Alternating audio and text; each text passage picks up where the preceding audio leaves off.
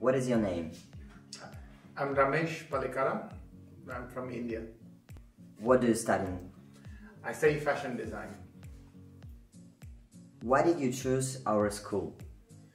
So I was living in Slovenia for the last 2 years, and I was planning to move to Krakow, and I came across the fashion design course and the photography course, which were the two English courses in Krakow, and I chose fashion design because I like the school and the content. Why do you want to become a fashion designer?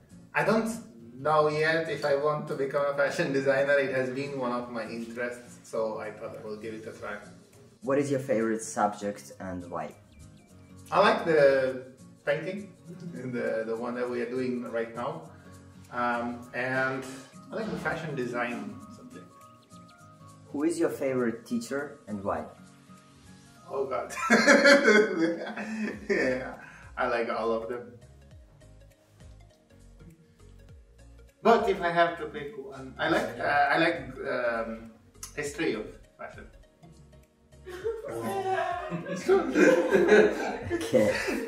I like history. It's true. What or who is your greatest inspiration? I like Renzo Piano.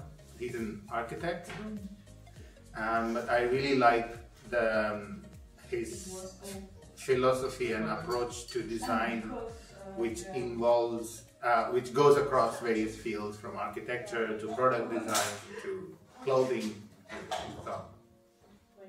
And how do you like Krakow? I love Krakow actually. So I lived in Poznan and Warsaw and Łódź for a bit, but I fell in love with Krakow the first visit and decided to move here. Is it hard to be foreign in Poland? Not really, no. The language problem is there a bit, but I'm learning Polish now. But other than that, I find Poland very friendly, and I've lived here. I recently moved here, but I've lived for like a month or two in different cities, and I really liked how Poland is. What was the most surprising in Polish culture for you? Actually, I found Poland to be far more international than the previous city that I lived in. So I lived in Ljubljana for 2 years, and when I moved to Poland, I was actually quite surprised by how international it was, and a lot of people who study here, who work here, and who visit Krakow. What would you tell yourself 1 year ago? 1 year ago, I wish I moved here earlier. Why?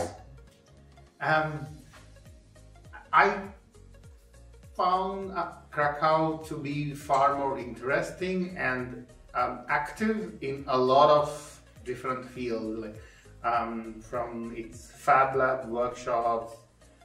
There are a lot of art exhibitions that happen, a lot of design events that happen, conferences, business, entrepreneurship things.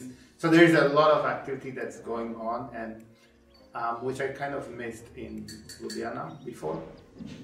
So I would have really loved if I had moved here a year earlier, but better late than never.